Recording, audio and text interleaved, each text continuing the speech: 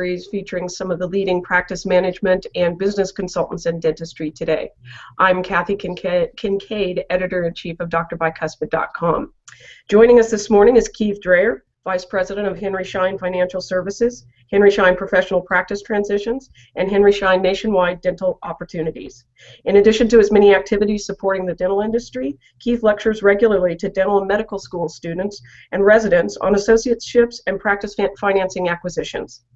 Keith has also taught at New York University's Dental School Continuing Education Program and writes regularly for a number of dental and medical journals. Hi, Keith. Thanks for finding a few minutes in your busy schedule to chat with us today. Good morning, Kathy. Thank you. Good to be with you. So let's just jump right in.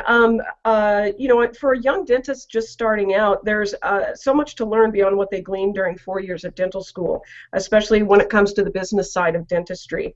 So let me ask you, during dental school, the students focus primarily on clinical aspects and passing the boards with not so much class time devoted to the business of dentistry. Things like handling human resources and running their business.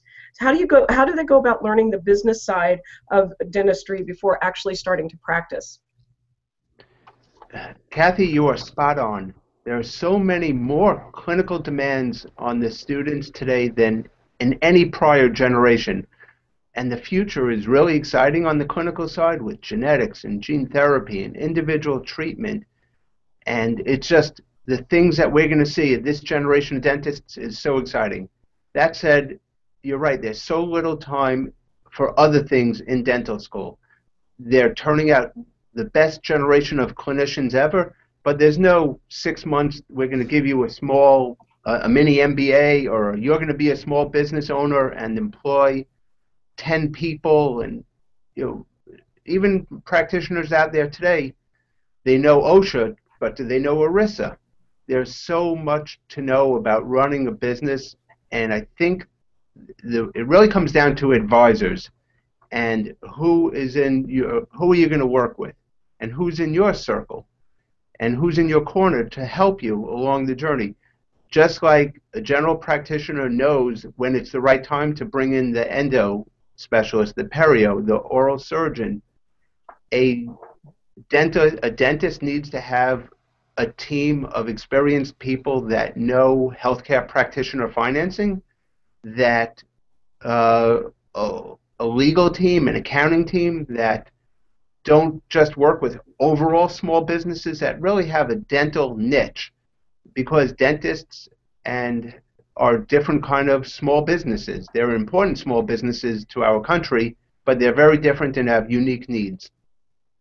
So you mentioned advisors. How does someone go about figuring out what kinds of advisors they need? And I assume you're talking more about on the business side of things.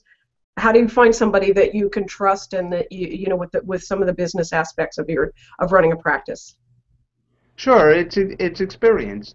Again, there are a lot of qualified accountants out there, and bankers all say today, especially, hey, we want to lend money. We like small businesses, but those lenders really know and understand a dentist. The amount of school debt dentists are coming out with is greater today than ever. That trend is not your friend; it's continuing.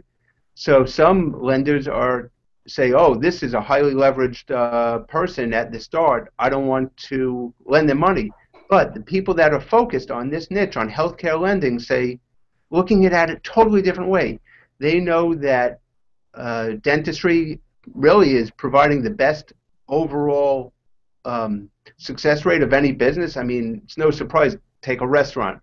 50% of new restaurants fail within a year or so. But dental practices perform very well. There's a lot of underserved areas today.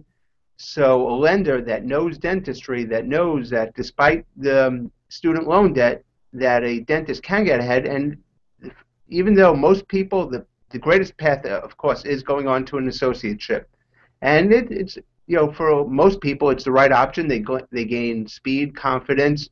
They're under the eye of somebody else. They learn that business aspects of dentistry. But there are lenders that actually are, who like Henry Schein, and there are lots of others, I admit, that do know and focus solely on healthcare practitioners. So there is capital available, but again, it depends if you're going to find the right people to work with. Well, and you mentioned the loan debt issue. I mean, with dental loan, school loan debt on the rise, what kinds of options are available to younger dentists to address that debt in a way that enables them to still make a living and build their career? Right. Fortunately, when you graduate dental school, you have the world of options out there. You can start giving back immediately. There are, government and other programs and incentives for people to do some kind of loan forgiveness or defer loans, whether they're working in underserved areas. There's the associateship path. There's the ownership path. We do see people buying 50% of a practice right out of the gate.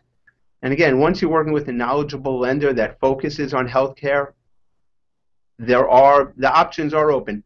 One of the things that I try when I'm to work with young students and dental school students and residents is really making sure that they learn to protect their credit while in school, because that's the one thing that can really not help them, that can hinder their ability to get ahead. Because if a lender is looking at somebody and they seem irresponsible and they have a terrible FICO score, a credit score, FICO is a credit score, it's used how people decide to make credit decisions on you. That file contains information not only where you live, but it's really how you pay your bills, if anybody has sued you. So this credit bureau is actually used by lenders, insurance companies. People will pay higher auto insurance rates because they have a bad credit score, believe it or not. But so as long as people aren't striking out before they get up to bat, there's lots of options today. Well, and speaking of options, what about a younger dentist that's interested in owning their own practice? What kinds of financial options are available to them? If somebody who wants to own their own practice is still a terrific thing. Owning a practice is a great way to financially get ahead, as well as open up a practice, whether it's in a rural town, in a city, to be an employer of other people, to make your own decisions, to equip the practice as you deem fit. If you're a high-tech person and you want a state-of-the-art high-technology practice, starting up, it might be the right option for you. So it depends on what's your long-term plan, and you should have your objectives. You don't have to know exactly where you're going to be in 10 years or 5 years, but just to have a general idea. And again, seek mentors, whether they're existing clinicians out there or people that have helped other dentists be successful. And that's what we do. That's our business. It's really helping our customers be successful and run successful practices. And so are there advantages to going into public health dentistry? Public health is one of the best ways of giving back. I mean, it's clear there's a big demand. There's a lot of people that don't have a dentist of their own, that don't say, I'm going to Dr. Kathy, and the more supply of people who go into public health, the better. Again, there are some programs that might offer debt forgiveness. It's a great way of gaining experience, speed, confidence. The kind of cases you do, every dentist that I know that has gone into public health, whether short-term or long-term, really feels great about that decision because they're giving back and it's really the right thing to do.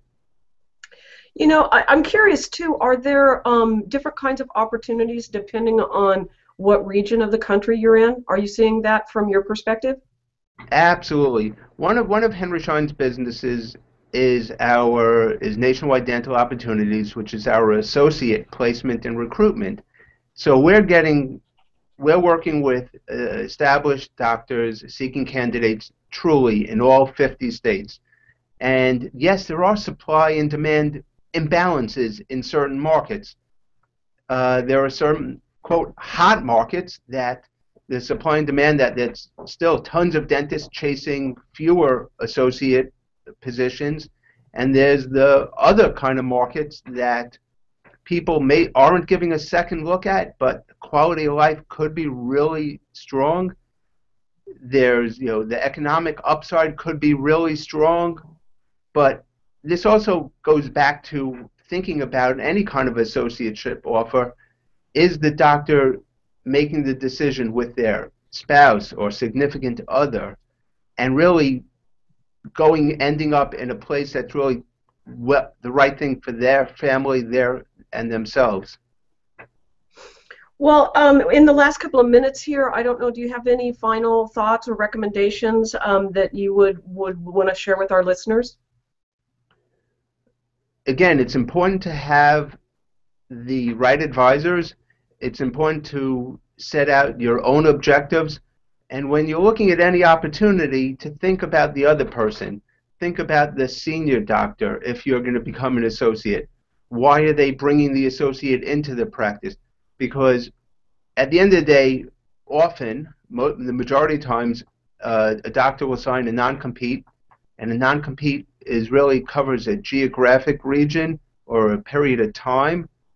And if things don't go well, and it's the minority of times, if things don't go well, it's not the senior doctor that's going to end up picking up and moving because it didn't work out. So that's why take your time, work with the right people, mentors, advisors. They're there. At Henry Schein, we have a mentoring program. I work with young TSMs, as we call them. Just make sure you have the right people, and if you ask a senior doctor, if you ask people in the industry, they're more than happy to help you because everybody wants to see them be successful at the end of the day.